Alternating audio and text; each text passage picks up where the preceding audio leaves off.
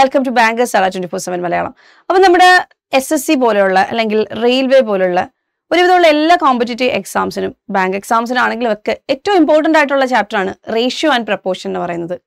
അപ്പോൾ അതിൽ ratio and proportion, ആ പ്രപ്പോർഷൻ എന്ന് പറഞ്ഞ ടേം റിലേറ്റഡ് ആയിട്ട് കുറച്ച് കാര്യങ്ങൾ നമുക്ക് അറിഞ്ഞിരിക്കേണ്ടതുണ്ട്. എന്താണ് തേർഡ് പ്രപ്പോർഷൻ, എന്താണ് ഫോർത്ത് പ്രപ്പോർഷൻ, എന്താണ് മീൻ പ്രപ്പോർഷൻ.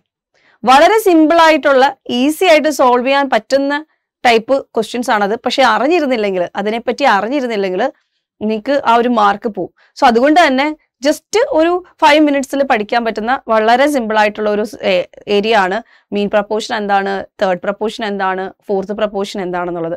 സോ നമുക്ക് നോക്കാം എന്താണ് റേഷ്യോ ആൻഡ് പ്രപ്പോർഷനിലെ പ്രപ്പോർഷൻ നോക്കാം. സോ പ്രപ്പോർഷൻ എന്ന് പറഞ്ഞാൽ the equality of any two ratios ആണ് പ്രപ്പോർഷൻ എന്ന് പറയുന്നത്. The equality of any two ratios is called proportion.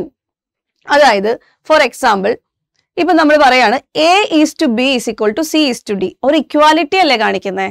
അപ്പം A അംശബന്ധം B എന്ന് പറഞ്ഞാൽ അത് തന്നെയാണ് എന്ത് C D. അല്ലെങ്കിൽ എങ്ങനെ പറയാം A/B = C/D. അല്ലെങ്കിൽ ഇൻ ടേംസ് ഓഫ് പ്രപ്പോർഷനിൽ അത് എങ്ങനെ പറയാം A:B proportional to C:D. So ഇതിന്റെ എല്ലാ മീനിങ് എന്ത് തന്നെയാണ് A അംശബന്ധം B = C അംശബന്ധം D എന്ന് തന്നെയാണ് അല്ലെ. That is A/B = C/D. ഇതിന്റെ ഈ രണ്ട് എക്സ്ട്രീം പൊസിഷനിൽ കിടക്കുന്ന എയും ഡിയും കണ്ടല്ലോ. ആ എയും ഡിയും പറയുന്നത് എക്സ്ട്രീംസ്. ഇത് രണ്ട് മീൻസ് എന്നാ പറയുന്നത്. നടുക്കുള്ളതിനെ മീൻ പൊസിഷനിലുള്ളതിനെ മീൻസ് എന്ന് പറയും, ഇതിനെ എക്സ്ട്രീംസ് എന്നും പറയും. ഓക്കെ, സോ A/B = C/D ആണ്. അതുകൊണ്ട് തന്നെ എക്സ്ട്രീമിന്റെ പ്രോഡക്റ്റ് A/D = ആ മിഡിലുള്ള പ്രോഡക്റ്റ് B × C. അല്ലെങ്കിൽ ഇത് ക്രോസ് ചെയ്താലും അങ്ങനെ തന്നെ അല്ലെ, AD = BC. അപ്പം പ്രപ്പോർഷണൽ ആണെങ്കിൽ AD = ആയിരിക്കും BC എന്ന് പറയുന്നത്. AD = BC. A:B proportional to C:D എന്ന് ഇത് വായിക്കുന്നത്. മീനിങ് ഈക്വൽ ആണെന്നുള്ളത് തന്നെയാണ്, റേഷ്യോസ് ഈക്വൽ ആണെന്നുള്ളതാണ് കൺസെപ്റ്റ്. നമുക്ക് പഠിക്കാനുള്ളത് ഫോർത്ത് പ്രപ്പോർഷൻ. ഈ A:B proportional to C:D. അപ്പൊ രണ്ട് എക്സ്ട്രീംസ് ഉണ്ട്, രണ്ട് മീൻ പൊസിഷൻ ഉണ്ട് അല്ലെ. രണ്ട് എക്സ്ട്രീംസ് ഉണ്ട്, രണ്ട് മീൻ പൊസിഷൻസ് ഉണ്ട് അല്ലെ. അപ്പം the quantity D is called, നാലാമത്തെ ക്വാണ്ടിറ്റി, ഇതിനെ പറയുന്ന പേരാണ് ഫോർത്ത് പ്രപ്പോർഷൻ. എയുടെയും ബിയുടെയും സിയുടെയും ഫോർത്ത് പ്രപ്പോർഷൻ ഏതാന്ന് പറഞ്ഞാൽ ഈ നാലാമത്തെ നമ്പർ ആണ്. സോ എപ്പോഴും ഫോർത്ത് പ്രപ്പോർഷൻ കണ്ടുപിടിക്കാൻ നമുക്ക് 3 നമ്പേഴ്സ് തന്നേക്കും. 3 നമ്പേഴ്സ് തന്നിട്ട് ഫോർത്ത് പ്രപ്പോർഷൻ എത്രയാണെന്ന് ചോദിക്കും. എത്രയായിരിക്കും ഫോർത്ത് പ്രപ്പോർഷൻ എന്ന് പറഞ്ഞാൽ ആ നാലാമത്തെ നമ്പർ ആണ് ഫോർത്ത് പ്രപ്പോർഷൻ ആയിട്ട് വരുന്നത്. So A:B proportional to C:D ആണെങ്കിൽ ആ നാലാമത്തെ നമ്പറിന്റെ വാല്യൂ കണ്ടുപിടിക്കുക. അതാണ് ഫോർത്ത് പ്രപ്പോർഷൻ എന്ന് പറയുന്നത്. എക്സാമ്പിൾ നോക്കാം നമുക്കൊരു. അതായത് if we have 2, 3 and 4, 6, then the proportion such that 2 and 6 are the extreme. 2ഉം 6ഉം എന്താണ് എക്സ്ട്രീംസ് ആണ്. 3ഉം 4ഉം ആണ് മീൻ പൊസിഷനിൽ വരുന്നത്. ഫോർത്ത് പ്രപ്പോർഷൻ എന്ന് പറഞ്ഞാൽ എന്താണ് 2:3 proportional to 4:2. ഇവിടെ നമ്പർ ഏതാണോ വരുന്നത് അതിനെയാണ് നമ്മൾ എന്ത് പറയുന്നത് ഫോർത്ത് പ്രപ്പോർഷൻ എന്ന് പറയുന്നത്. അപ്പൊ ഫോർത്ത് പ്രപ്പോർഷൻ കണ്ടുപിടിക്കാൻ ചോദിച്ചാൽ എന്ത് ചെയ്യും, ഒന്നീ എക്സ്ട്രീംസ് മൾട്ടിപ്ലൈ അല്ലെ. ആ ഡി എന്ന് പറഞ്ഞ പൊസിഷൻ ആണ് കണ്ടുപിടിക്കേണ്ടത്. A:B proportional to C:D. D ആണ് കണ്ടുപിടിക്കേണ്ടത്. So 2 × D = 3 × 4. സോ ഡി എന്ത് വരും 12/2, 6. അപ്പൊ 6നെ പറയുന്ന പേരാണ് ഫോർത്ത് പ്രപ്പോർഷൻ.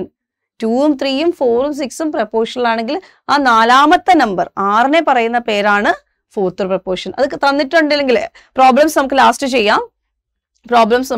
ചെയ്യാം. കൺസെപ്റ്റ് പറഞ്ഞു പോവാം. തേർഡ് പ്രപ്പോർഷൻ ആണെങ്കിലോ എന്താ തേർഡ് പ്രപ്പോർഷൻ എന്ന് പറഞ്ഞാൽ the third proportional of A proportion is the second term of the mean term. അതായത് A:B proportional to C:D. അങ്ങനെയാണെങ്കിൽ ഈ മീൻ ടേംസിലെ സെക്കൻഡ് ടേം ഇതിനെ പറയുന്ന പേരാണ് തേർഡ് പ്രപ്പോർഷൻ. ഈ ടേമിനെ പറയുന്ന പേരാണ് തേർഡ് പ്രപ്പോർഷൻ. കുറച്ചുകൂടെ ഡീറ്റെയിൽ ആയിട്ട് പറഞ്ഞാൽ A:B = C:D. Then the term C is called the third proportion of A and B. എയുടെയും ബിയുടെയും തേർഡ് പ്രപ്പോർഷൻ ആണ് സി. അതായത് ഡിയുടെ ആവശ്യമില്ല, രണ്ട് സംഖ്യകൾ തന്നിട്ടാണ് തേർഡ് പ്രപ്പോർഷൻ ചോദിക്കുന്നത്. എയും ബിയും തന്നിട്ടാണ് തേർഡ് പ്രപ്പോർഷൻ ചോദിക്കുന്നത്. എയും ബിയും തന്നിട്ട് തേർഡ് പ്രപ്പോർഷൻ ചോദിച്ചാൽ എന്ത് ചെയ്യും?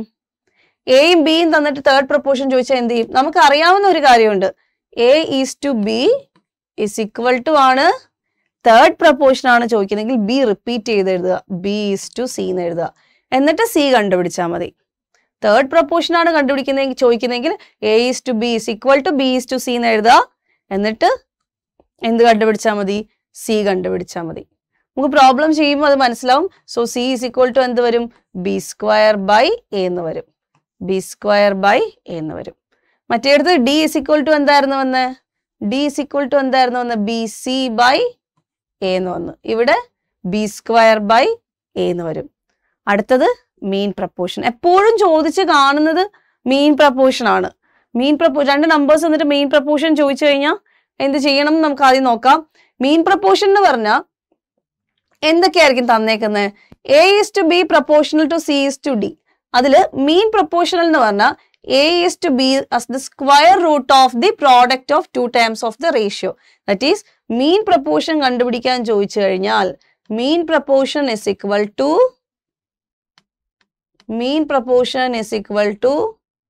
റൂട്ട് എ ബി അങ്ങ് ചെയ്താൽ മതി. തന്നിരിക്കുന്ന നമ്പേഴ്സിന്റെ റൂട്ട് എടുത്താൽ മതി, പ്രോഡക്റ്റിന്റെ റൂട്ട് എടുത്താൽ മതി. എന്താ സംഭവം എന്ന് വെച്ച് കഴിഞ്ഞാൽ A is to B proportional to, നോക്കെ, A is to B proportional to,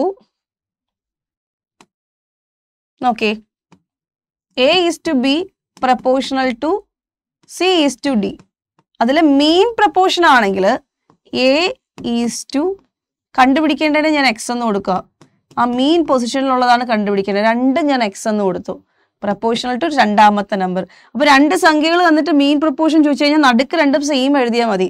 so X square is equal to mean ടേംസിന്റെ product എന്ന് പറയുന്നത് എക്സ്ട്രീം ടേംസിന്റെ പ്രോഡക്റ്റിന് ഈക്വൽ ആണ്.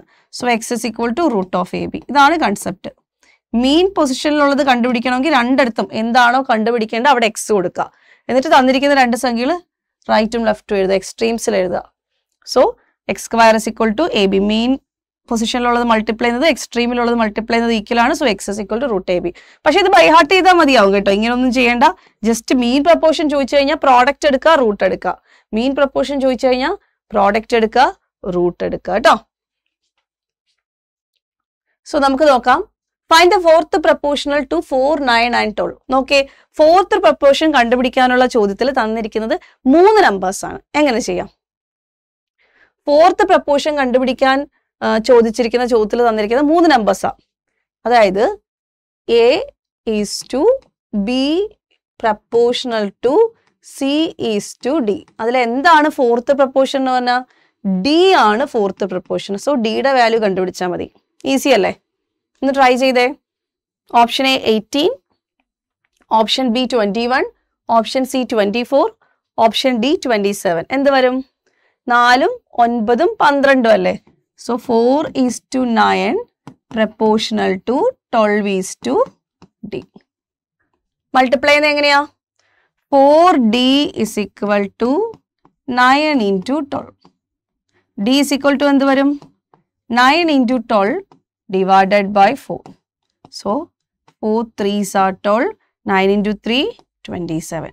d is equal to 27. Option D വരും അല്ലേ? Option D. അപ്പോൾ 4, 9, 12 ഈ സംഖ്യകളുടെ ഫോർത്ത് പ്രപ്പോർഷൻ എന്താണെന്ന് ചോദിച്ചു കഴിഞ്ഞാൽ സിമ്പിൾ ആണ്. ആ നാലാമത്തെ സംഖ്യ കണ്ടുപിടിച്ചാൽ മതി. ഫോർത്ത് പ്രപ്പോർഷൻ ചോദിച്ചു കഴിഞ്ഞാൽ ഡി കണ്ടുപിടിച്ചാൽ മതി. സെറ്റാണേ? അത് ക്ലിയർ ആണേ? ഇനി തേർഡ് പ്രപ്പോർഷൻ ചോദിക്കുമ്പോഴോ ആ മൂന്നാമത്തെ സംഖ്യയാണ് ചോദിച്ചേക്കുന്നത്. അതിന് എങ്ങനെ നമ്മൾ അറേഞ്ച് ചെയ്യുന്നത്? സോ ഒരു തേർഡ് പ്രപ്പോർഷന്റെ ക്വസ്റ്റ്യൻ എഴുതാം. The third proportional to 16 and 36. രണ്ട് സംഖ്യകൾ വെച്ചിട്ടാണ് തേർഡ് പ്രപ്പോർഷണൽ കണ്ടുപിടിക്കേണ്ടത്. സോ ഒരു നമ്പർ റിപ്പീറ്റ് ചെയ്യേണ്ടതുണ്ട്. അത് എങ്ങനെ ചെയ്യും എന്നുള്ള കാര്യം നോക്കാം. തേർഡ് പ്രപ്പോർഷണൽ ആണ് കണ്ടുപിടിക്കേണ്ടതെങ്കിൽ എന്താ ചെയ്യേണ്ടത്?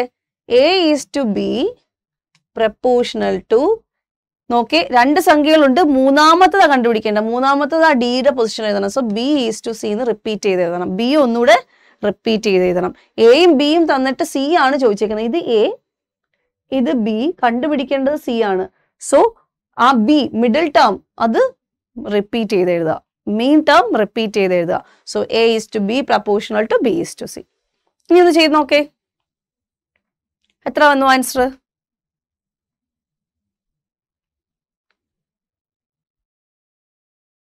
16 is to 36 proportional to 36 is to C. So C is equal to 36 into 36 divided by 16. 16 4 ഇവിടെ കട്ട് ചെയ്ത 9. ഒരു 4 ഇവിടെയും കട്ട് ചെയ്ത 9. 9 into 9 81. So C is equal to 81. Option D 81. Answer option D 81. Doubt ഒന്നുമില്ലല്ലോ. മൂന്നാമത്തെ ടേം ആണ് കണ്ടുപിടിക്കേണ്ടതെങ്കിൽ, തേർഡ് പ്രപ്പോർഷൻ ആണ് കണ്ടുപിടിക്കേണ്ടതെങ്കിൽ second term repeat ചെയ്ത് എഴുതണം. സെക്കൻഡ് ടേം റിപ്പീറ്റ് ചെയ്ത് എഴുതണം. ഇനി മീൻ പ്രപ്പോർഷന്റെ കേസിൽ വേറെ ഒന്നും ഓർക്കണ്ട, ഇക്വേഷൻ ഓർത്താൽ മതി. റൂട്ട് AB അതായിരിക്കും നല്ലത്. കൺഫ്യൂഷൻ ആവും അല്ലെങ്കിൽ ആ നടുക്കുള്ളതാണ് കണ്ടുപിടിക്കേണ്ടത്, മൂന്നാമത്തതാണ് തന്നേക്കുന്നത്, ഇതാണ് കണ്ടുപിടിക്കേണ്ടതെന്നുള്ള ഒരു ഐഡിയ മതി. അല്ലെങ്കിൽ ഇതുമായിട്ട് കൺഫ്യൂഷൻ ആവാൻ ചാൻസ് ഉണ്ട്. സോ നിങ്ങൾക്ക് ഇക്വേഷൻ പഠിച്ചു വെച്ചിരുന്നാലും മതി. ഫൈൻഡ് ദ മീൻ പ്രപ്പോർഷൻ എന്ന് ചോദിച്ചു കഴിഞ്ഞാൽ ഒന്ന് ചെയ്ത് നോക്കേ.